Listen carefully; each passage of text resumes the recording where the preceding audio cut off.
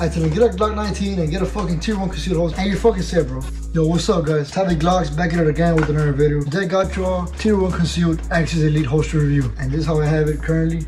This is my setup. It is a Colt Defender in 45 ACP with a Wilson Combat 10 round magazine, also in 45 ACP, obviously, right? On the back, I do have a medium wedge. That's the perfect size for me. So yeah, let me remove the firearm, remove the mag. I'm gonna get over with the bad parts about this holster first. There's two main things. One of that kind of being extra, kind of. It's just the way it is, right? Big ass mag. The last one I'm gonna give you. So number one, clip. I'm not talking about where the firearm goes. I am talking about where the sidecar goes, guys. If you ever try to exchange these clips, like I did, I had my clips at home, and when I ordered the holster from tier 1, I was like, you know what? I'm not gonna buy them if I have them on my safe right now. They're not being used. So I was like, you know what? I'm gonna just order the holster how it comes and put it on myself. The ones I already have, I'll just do it myself. I did so, and when it came to the firearm part, the right part right here, it was very simple, easy. The screws are right there in the back, right here. Simple, easy. Fucking take it apart, put it back up, easy. When it came to the sidecar, there's no way you can break the sidecar down at all. There's simply no way you will be able to break this down. I promise. Every single screw apart, everything apart, shot cord off and everything when I was doing it. There's just no way you'll be able to do it. No way. You gotta find a way to work through that little problem that it's gonna give you, because it gave me a problem with 30 minutes worth of my life. And I was actually pretty pissed off, guys, right? I was like, who the hell came up with this stupid engineering? Honestly, who came up with that stupid engineering? I kind of know now how to do it better, but I still think, like, who the fuck would come up with that dumb engineering, guys? It's just stupid. There's no way you can reach inside this fucking sidecar. No way. So I'm gonna give y'all my solution. The original clip, I put it into this hole that's down here. I'm talking about this hole right here. Let me get it to focus. I put it through that hole. The original clip, the clip, I mean, this is the belt head clip. And I was able to hold the screw down and put the fucking screw up. I mean, the little, what do I call it? I don't know, the washer, I guess. Hold it in and try to screw it up. But by the time I kind of messed with the pistol to get the screw to fall into one of the holes that it has here, it has some holes here. Guys, it took me 30 minutes, 40 minutes minimum to be able to fix this issue that I was having. Okay, it's a very big problem. A lot of people don't want to be dealing with that shit. One of my friends, I guess he emailed them because he was mad. He was actually pretty pissed off at that was even a feature or a problem. I was, right? It's understandable. Stupid issue nobody should be having. The takedown this holster should be at the Aggies Elite. Just have a screw in the back, loosen it up, screw here, loosen it up, and you'll be able to take it apart just as you can with the firearm port. So that's my biggest issue with it. My biggest issue. Now I don't really want to take these clips off because I'm fucking worried that I might not be able to put it back. I'm being 100% real. So yeah, I just want to talk about that very important thing. To me, it's very important. It might be to you too, or it might just be to you. Whatever, who the fuck cares, right? To me, it was important. Now, another very big thing, guys, but it's not as big as the first one, but it's still a big thing, and this one that actually doesn't matter a lot to me, but I just feel like it didn't give me as much trouble as that first one did. This one just makes me uncomfortable, and you paid $160, $170 for a holster. You're expecting premium, perfect fitment and everything, right? And look at this. Retention is tight, it's not loose. Look at this, I'm holding from the sidecar and the claw over here. You cannot say that I'm holding the holster to tighten it up, but I'm not.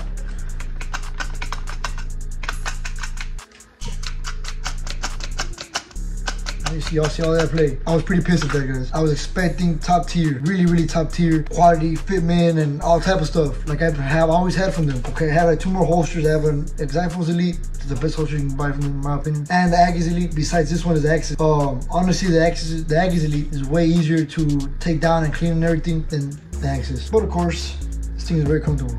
So those are my cons, guys. My other one is gonna be they had a little bump right here. You see the little bump for the mag, for not to print as much, but it still kind of prints. But it might be my clips, or I don't know what it is, but it doesn't work well. Okay, for me at least. The top of this pops up like crazy. Or I might need another fucking wedge to put it right here and it'll put the whole holster width to the body at the same time, right? Those are my 3 bad things that I've experienced with this holster to this day. Let's get to the good stuff. Let's start from the top to the bottom, which I mean from the top to bottom. So one thing that I will give credit to Tier 1 Concealed, 100% of the credit. I mean, they listen to their customers, okay? I personally, I asked them, sir, like, guys, can I please get a race sweat guard? I have a 1911, and it was hard for me to find. I don't want to rust it up, whatever. I'm not babying the gun either, but I don't want to mess it up, right? If I can avoid it, I will avoid it. I'm not gonna be fucking throwing it around or not caring about the firearm, right? I care about my firearms a lot. So I asked for a race sweat guard, and they were nice enough to do so. Supposedly, they don't make me anymore, or they don't do it anymore, but they did it for me. And I specifically asked for it to be to the safety, and they can have the little safety mode to it. And they did it for me. Right, it's fucking dope. I was actually pretty happy about that.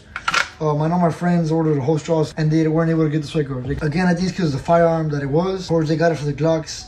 I mean, it's a Glock, right? I have a bunch of Glocks also. They know Glocks gonna fucking work forever. You break apart, you find it immediately. Now when it comes to something like this, you don't really find it immediately. That's the truth. It took me a while to find it, and I found it, thankfully. So, moving past the gun, to go to the holsters again. It was very nice of them to do that. All right, I actually very enjoyed that very much. And the way I draw my pistol, guys, I am the type of person, I like to push my pistol away from my my holster with my thumb. So when I do that, it kind of deactivates the safe. So now I don't have a safety activator and I fire if I needed to. So to me, that's a very badass feature they added, or maybe it just that's how it works for me. I don't really think it's a feature. It just seems it's just worked out well for me. Very, very, very good. I really enjoyed that very much, and I was actually very appreciative of them to do that for me. Again, T1 Concealed is top of the line holsters, guys. I would recommend it to anybody. If you want to get the best holsters in the market, T1 Concealed. T1 Concealed is the way to go, guaranteed. Now just moving down, guys. The clips, original clips that come with it, there's no problem with them at all, guys. I carry them a lot, almost every single day. I carry them, I extend them all the way out, and they're plastic and they don't break. They're very well thought out holsters. They're very, in my opinion, I believe the original clips that come with it are the most comfortable for you, at least, right? Like, you want to be comfortable, don't move around with your body because the clips are a little bit open, and they move around with your body, and it's very, very comfortable. The only two downsides, in my opinion, it's plastic. The second one is the fact that it has little extenders, so you can pull your finger up, grab a grip with your finger and pull it up and put it through your belt. Again, it is a nice feature, but it's a little too extended in my opinion. But yeah, original clips they're very nice clips. They work, they run. I honestly want to put them back on this holster, but I don't want to be dealing with this whole shenanigan again on my sidecar. So moving on, let's go to the claw. This claw, guys, you want to call it a wing instead of a claw. The claw, the ones that come with light bearing firearm. The difference, I don't know the difference between them, but they just say it's different. This is a wing. This thing fucking works like a dream, guys, right? My pistol does not print at all. It is not a small little pistol like you might expect. I still get a pretty full grip, and it's kind of the length of a Glock 19. The grip is, at least, right? And this thing does not print at all, guys, all right? And I actually enjoy that very much. And also the pistol is very, very thin, guys, so I'm able to conceal this thing. Like, I can be around you guys, and even if you carry, you know, when someone carries, you probably won't be able to see this pistol. I'm telling you guys, even with a little 8-round extension, you won't be able to see it. More likely you won't be able to. I got an unboxing on the channel if you want to go see it. Can't get a light bearing version of this holster. It will cost $20, but I didn't have that because I have a 1911. I do have one with a flashlight, but it is an Agus, not an Axis. And I have an Xiphones with the light bearing also, and I do have the claw, and fucking works just as fine, if not better. You do see a little tier, the T1 right here. Now the Kydex is built very, very nice, guys. Like, when I go to the range on my Glock 19, I put my gun in my holster while it's still hot, and the mode doesn't mess up, it doesn't fuck up, it gets soft or loose or whatever you want to say.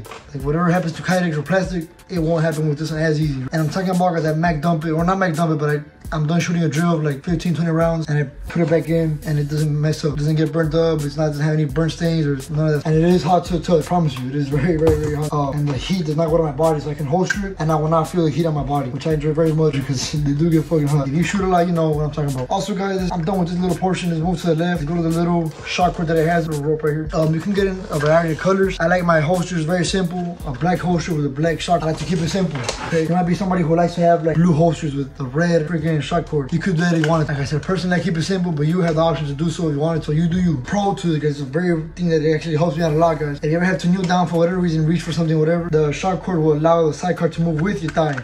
See that?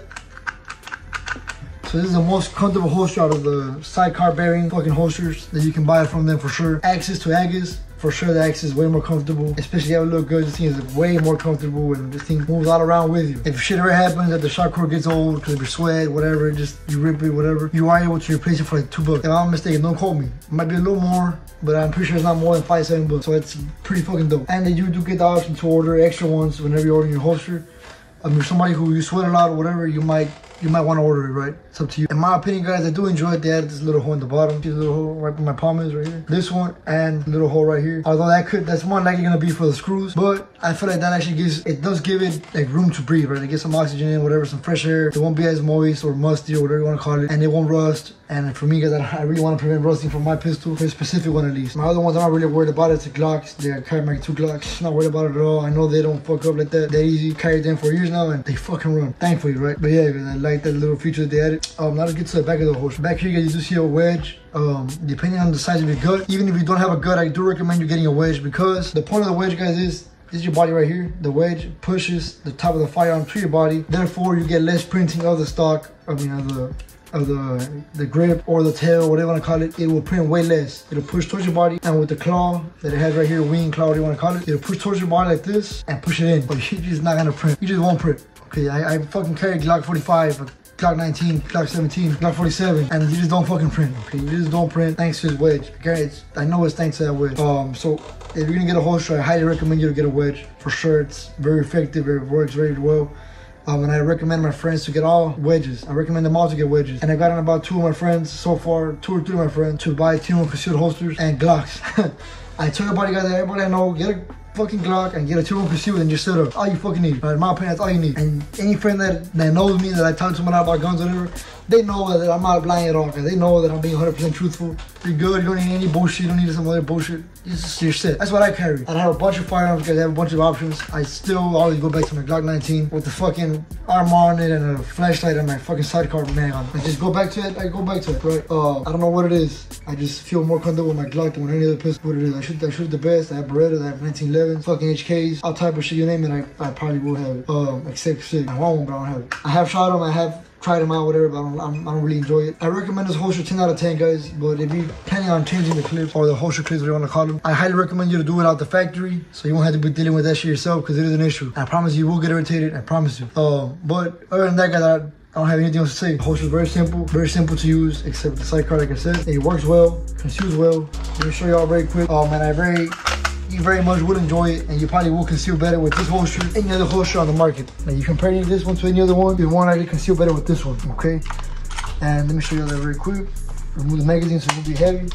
Get 2 guidelines, you can see that it disappears. And I have a little more to my right side, so I push it, I take that towards the middle, like this, gone. Side profile, not there, okay, gone. So that being said, guys, I highly recommend this fucking holster. I do enjoy it. This video is getting a little too lengthy now. I do enjoy it, and I'm pretty sure you will enjoy it too. I'm pretty sure. Once you get it figured out, once you get it all like fucking set up, whatever, you will enjoy your holster very, very much. My friend that also had it and had a problem adjusting it, he set it up, now he enjoys it very, very much, and he has no more issue. What it is, you kind of deal with the little problem of it, only if you change the clips, the little problem of adjusting it up and down, whatever the hell. After you get to the right sweet spot, you're set. You're fucking set. You will not complain anymore. You won't need to do anything to it anymore. But yeah, guys, this was JaviGlocks. I will catch you on the next one. God bless. Make sure you like, comment, and subscribe if you like this video. If you enjoyed it, if you found it interesting, like, comment, subscribe, guys. Like I said, God bless. Stay up, stay ready, stay dangerous, but most important, stay legal. All right, stay legal. And above all, stay close to God, guys. Most important thing you can do in this world, stay close to God. I will catch you on the next one, guys. God bless. For the 3rd time, I love y'all. Y'all take care. Thank y'all.